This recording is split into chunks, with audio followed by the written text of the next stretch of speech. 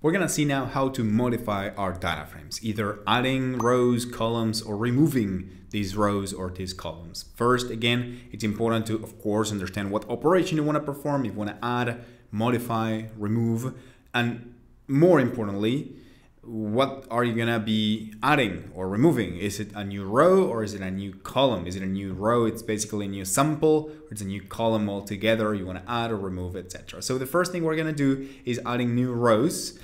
This first method is gonna use the append method of the data frame.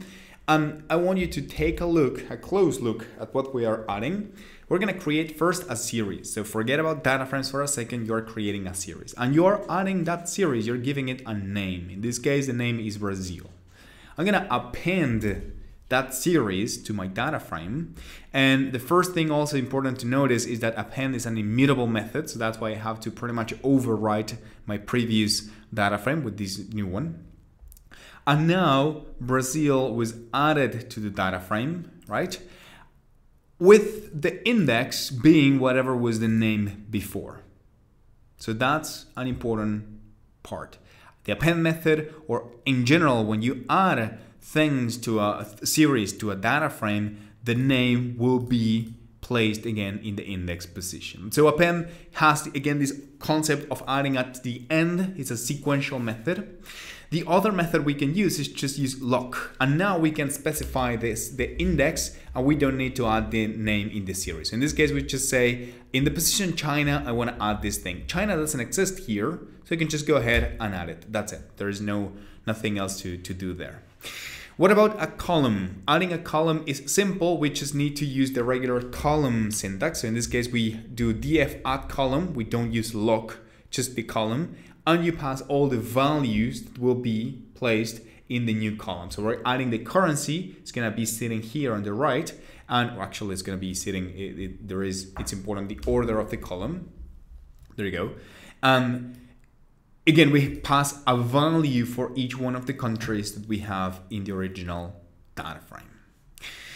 What about modifying data frames? Let's add a new column altogether, and this looks a little bit more as a regular vectorized operation. In this case, when I added this column, I pass a value for each one of the indices that I have. But if the column has a common term, I can just say set language to English. That's it, and everything is going to be set to English. Okay, again, it's like a vectorized, spread out operation. What about changing things? We have here that Japan's population is 1.2. We have scientific notation, but I can change that with Japan here is 1.3. I can change that with the selection. So I just do of the row Japan, basically have this whole thing. I want to select only population, so this thing, and I want to alter it, and I want to add it this given number. Let's change from Canada to Germany, Canada, France, Germany. I want to change HDI to be 0.9, so I'm pretty much rounding it. When I say it, I'm going to see 0.9 for each one of them. Transposing a data frame, something simple we've seen, just in case we actually did it for series, but it's also working with the whole data frame, not just with the series transform into a data frame. And now let's see how we can drop things from a data frame. So dropping things is pretty much the opposite operation of selecting things. So I can say, I want to select, for example, all these countries, or I want to drop all other ones, right? So it's basically dropping is the opposite of selection.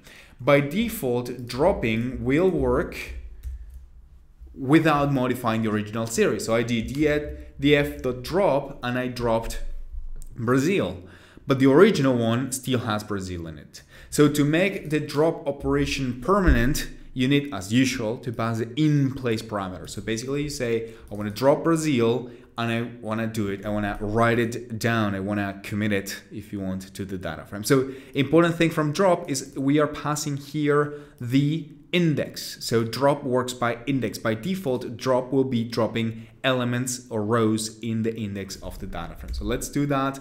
Let's try again dropping Canada and Japan. Multiple. You can pass, basically what we're saying here is you can pass multiple values to the drop operation. Something important, remember, it's immutable. It seems like we have removed Canada and Japan. Once we look again at the data frame altogether, both Canada and Japan are still there.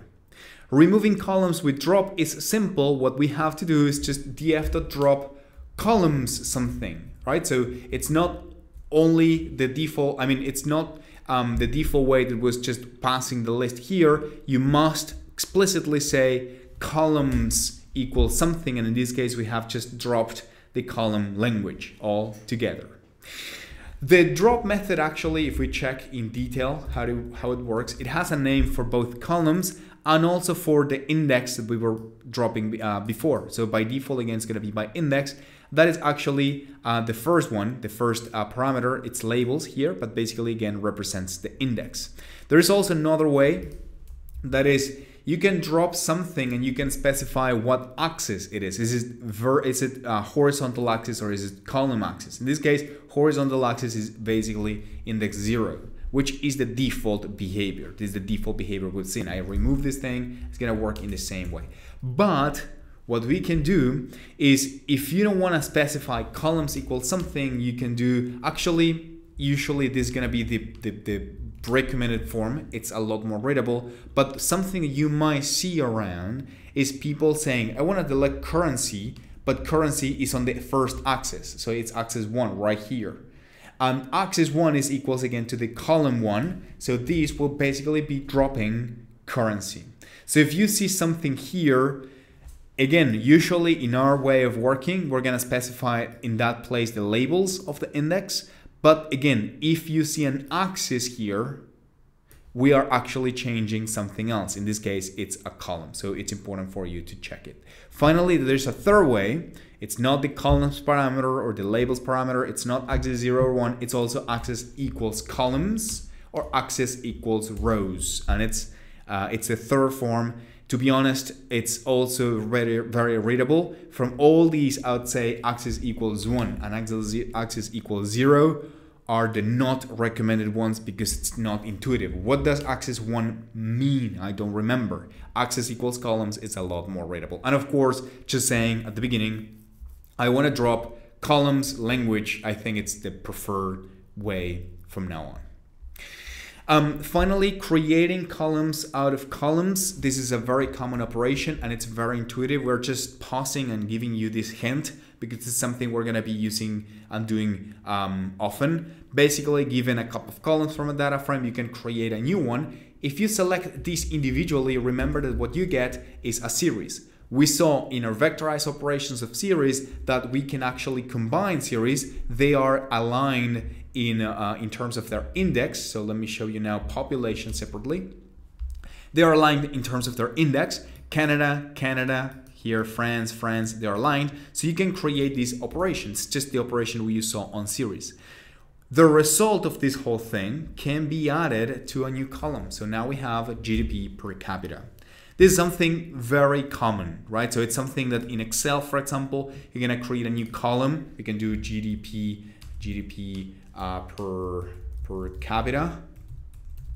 And basically you're gonna set a formula that is the GDP divided by the population, right? And you're pretty much extending this whole thing.